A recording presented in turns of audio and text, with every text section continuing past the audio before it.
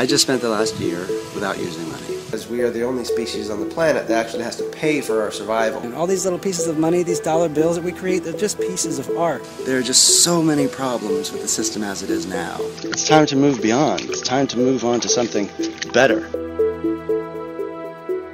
And we're at a point now where we need the shift, and we're ripe for the shift, and we all want a shift. To me, it seems crazy to continue to feed a system that has been proven to be corrupt.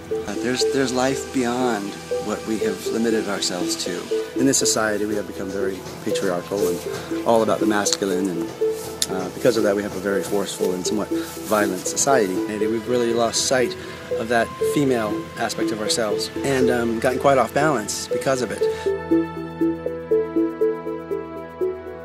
We don't need to limit ourselves as much as we have been. But unfortunately, right now, we're at a place where none of us trust our leaders very much. These days, a lot of people are having a lot of issues with religion.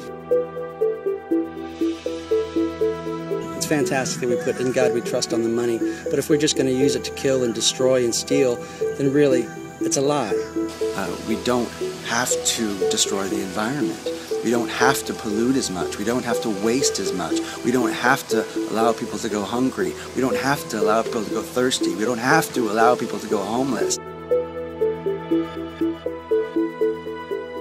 I think the chances are high that we can come up with something better than enslavement and indebtedness. People, for the most part, do the right thing.